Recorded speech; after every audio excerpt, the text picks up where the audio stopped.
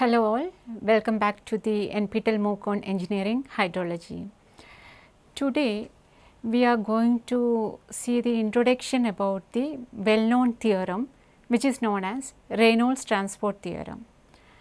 This theorem we will be using for deriving the equations related to movement of water. So, before going to this lecture, let us have a recap of the lecture which we have covered in the previous day. We have started with the hydrologic cycle, and while going through the hydrologic cycle, we had the flavor of different hydrologic processes such as precipitation, evaporation, evapotranspiration, infiltration and runoff. So, after understanding this cycle, we have seen what is meant by global water budget. After that, we have seen the catchment, what is meant by a catchment, classification of catchments, synonyms for catchments, all these things we have seen, because we need to have an area on which these hydrologic processes have been applied. Then we have seen the application of water balance equation in the case of a catchment and also a lake. So, now today what we are going to see the introduction of the Reynolds transport theorem. Let us have a deep look into the theorem. First we will see the basic knowledge or fundamentals required for this theorem, that is Reynolds transport theorem. After that we will go for deriving that particular theorem. So, as we all know, hydrologic process involves the distribution of water through hydrologic cycle. Different processes are there, in all these processes distribution of water is taking place, and this varies with respect to space and time.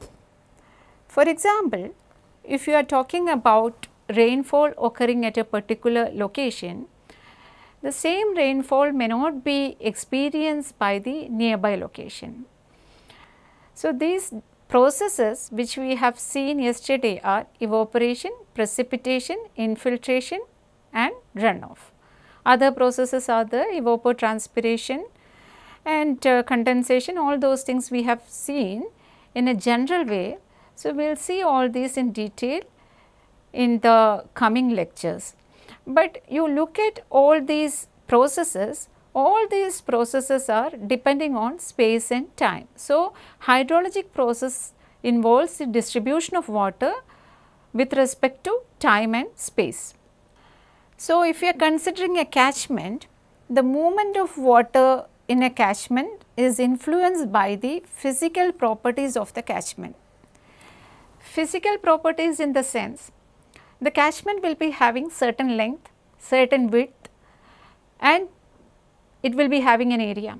So, depending on those physical characteristics of the catchment, there will be changes taking place in the movement of water within that catchment.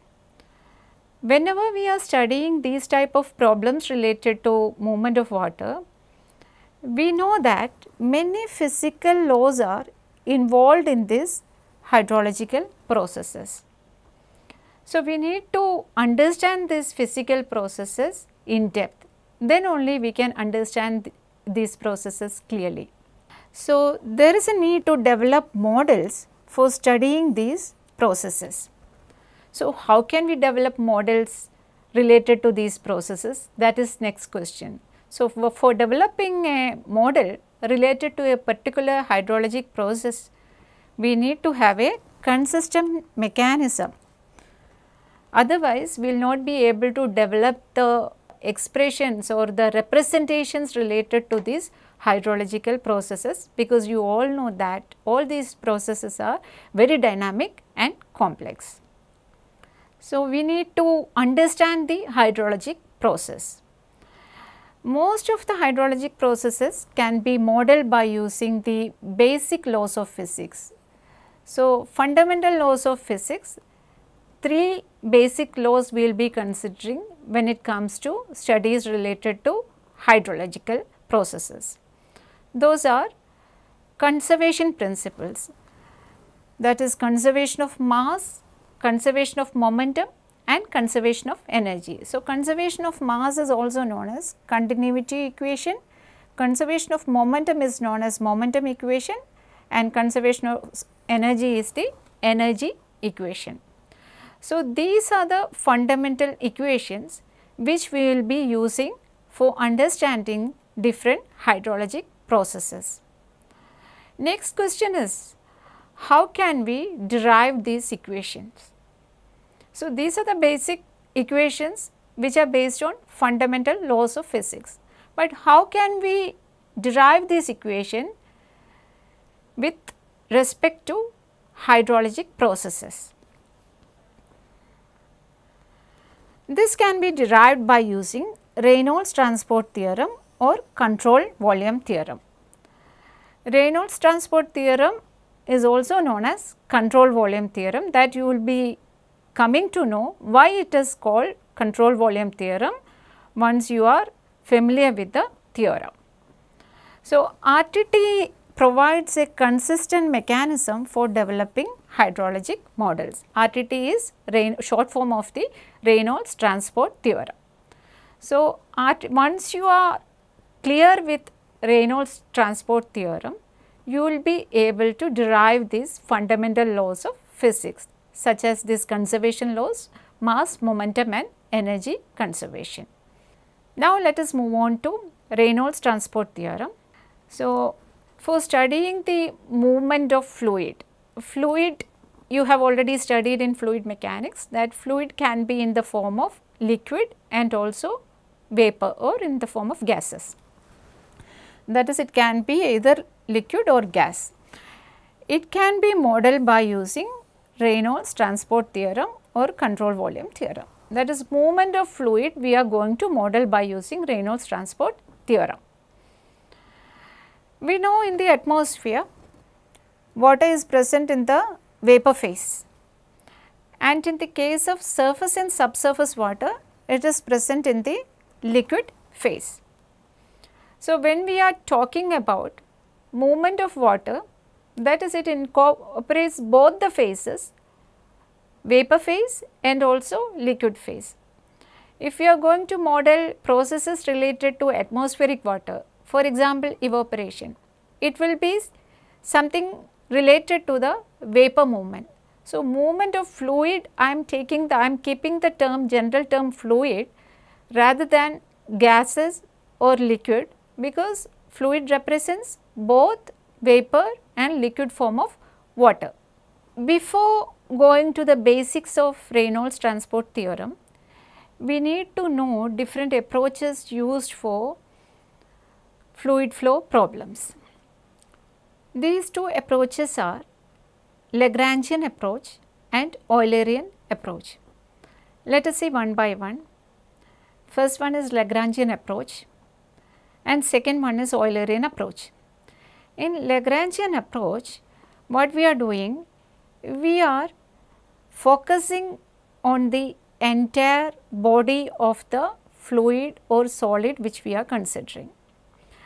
In the case of solid, when we are applying Newton's second law or other physical laws applying on a solid body, then our main focus is on the motion of the body.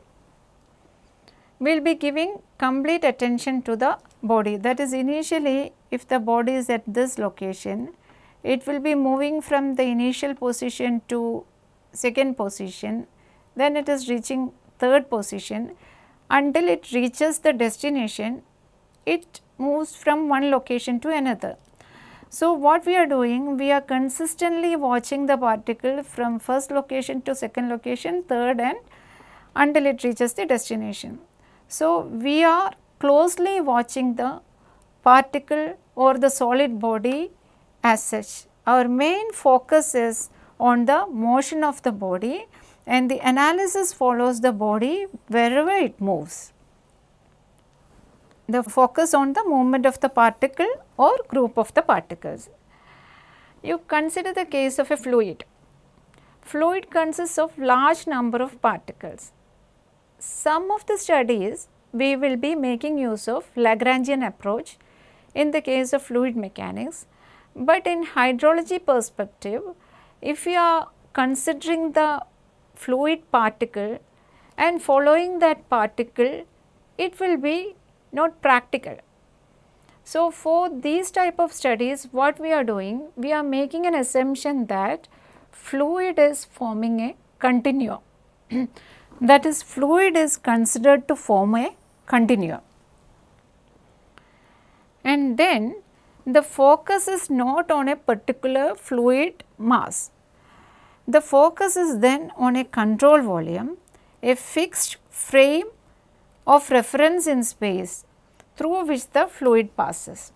That is, if you are considering, here in this case you can see the fluid particle or the solid body, whatever we are considering, that is moving from one location to another. Our close watch is on this body.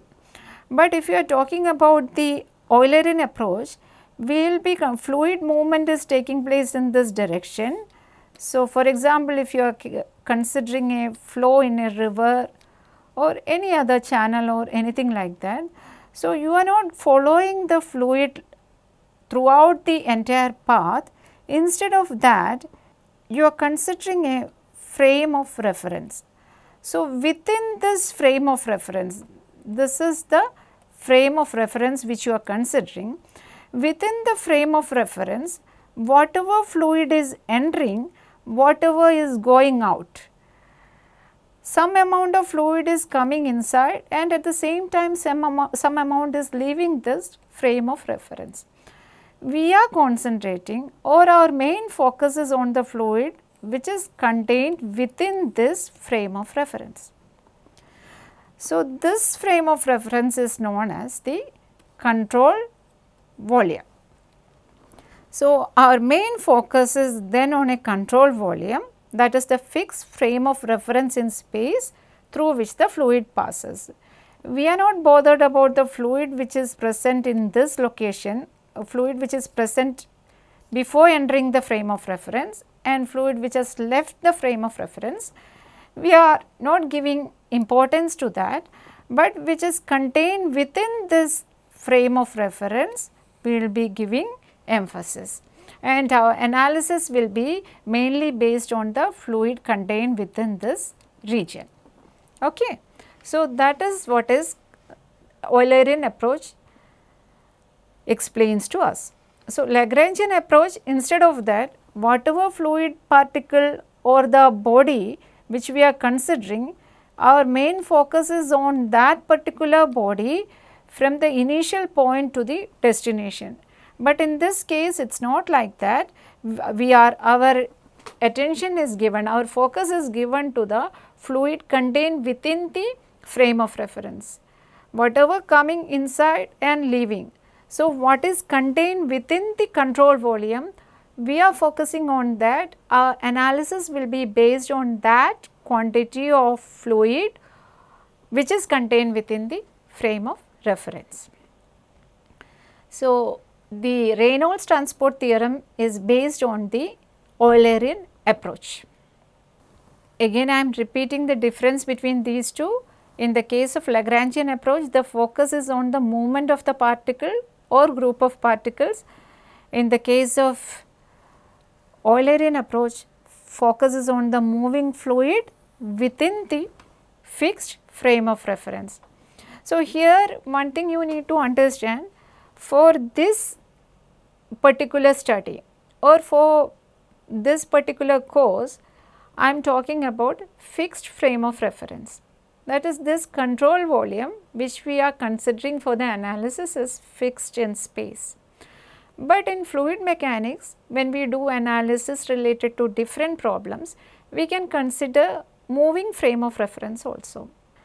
Now, coming to Reynolds transport theorem. Reynolds transport theorem applies the physical laws to the fluid flowing continuously through a control volume.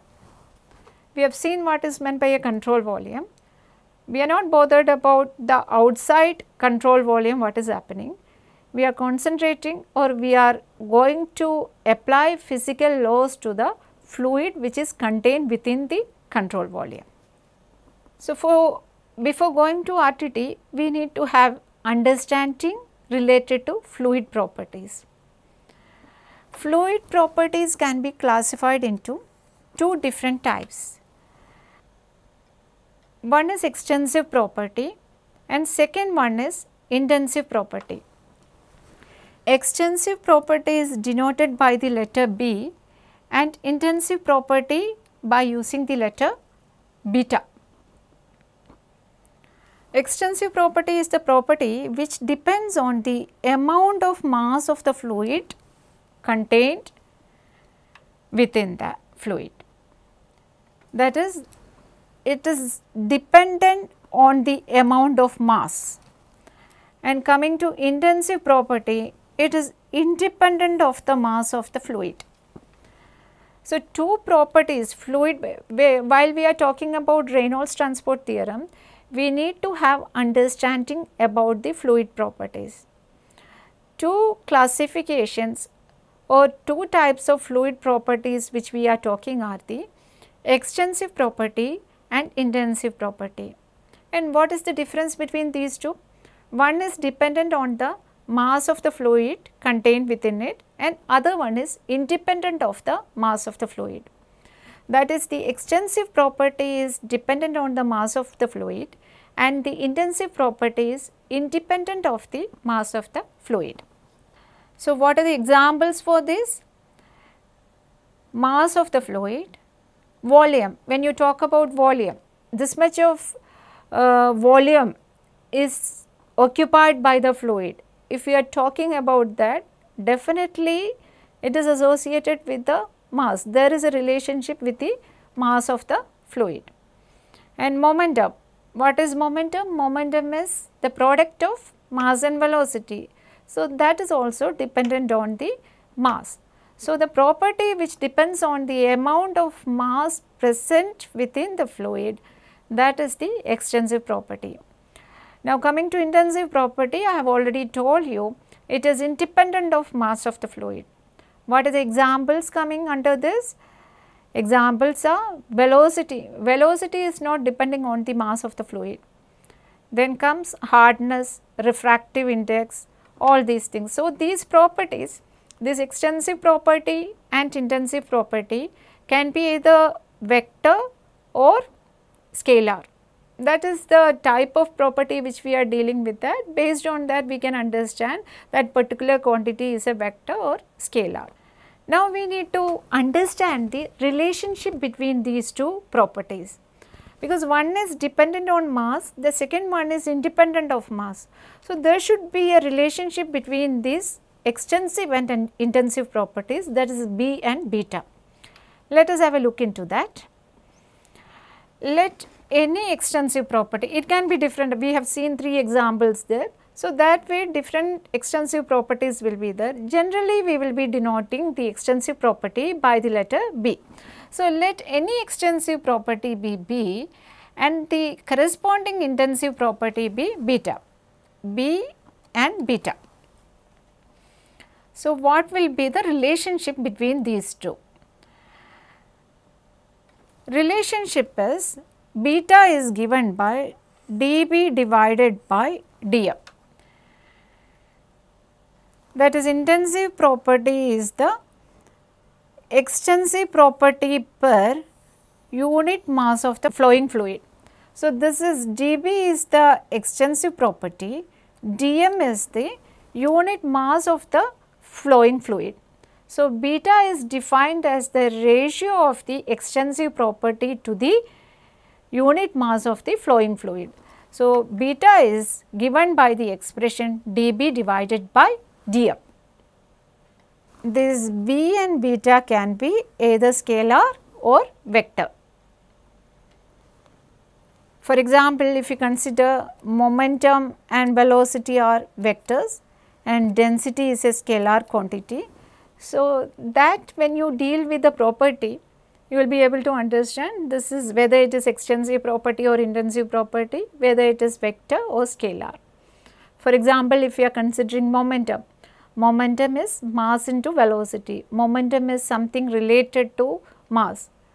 It is dependent on the mass of the fluid contained within it.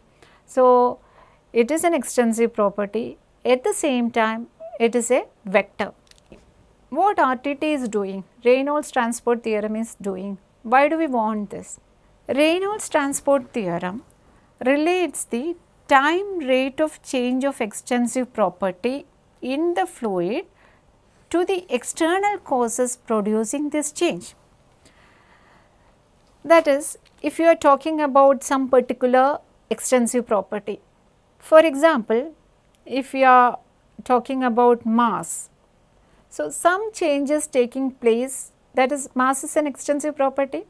So, due to some action, external action, if there is some changes taking place in the mass, then what is causing these changes and what is the change taken place?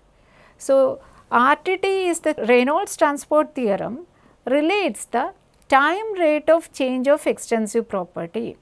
For example, if it is mass, that is dm by dt, that change is caused due to some external factor. So, time rate of change of extensive property is related to the external cause which is producing this change. So, if you are talking about time rate of change of extensive property, it can be written by using this expression dB by dt. So, this dB by dt needs to be related to the external factor which is causing that change. For an example, if you are considering momentum as the extensive property, momentum is given by the expression mass into velocity. So, if you are writing the time rate of change of momentum dB by dt. So, if you are talking B, if you are considering B as the extensive property, what will be intensive property? Intensive property formula we have already seen, extensive property divided by unit mass. So, beta is intensive property, beta is equal to dB divided by dm. So, here if you are finding out beta, beta is given by dB by dm, that will be equal to, if I am writing dmv divided by dm. So, it will be dmv divided by dm, that will be v.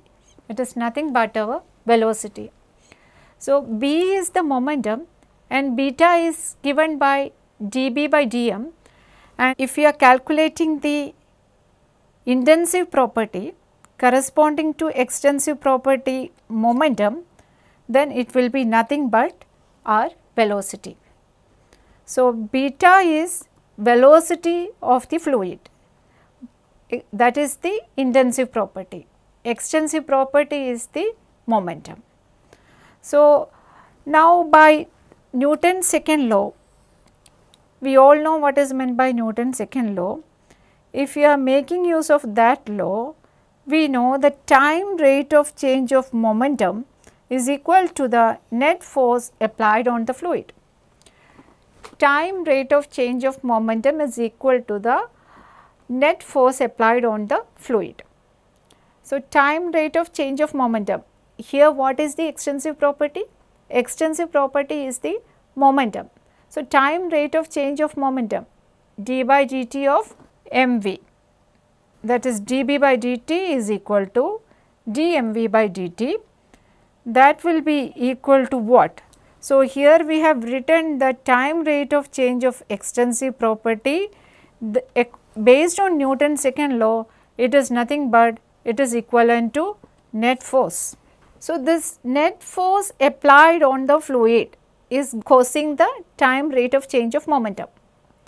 So, what RTT is doing? RTT is relating the time rate of change of extensive property to the cause behind it. What is creating this change? What is the reason behind this change to take place? So, it is relating the time rate of change of extensive property to that particular cause which is the reason behind it. So, that is what we are going to see under RTD. By making use of this principle, how it can be used for deriving the fundamental laws of physics. Before that, we need to derive the expression for Reynolds transport theorem, and once we derive the Reynolds transport theorem, we can make use of that theorem for deriving the fundamental laws. So, the details related to the basics and the Reynolds transport theorem can be obtained from the textbook by Ventichow, Applied Hydrology. So, here I am stopping now. Thank you.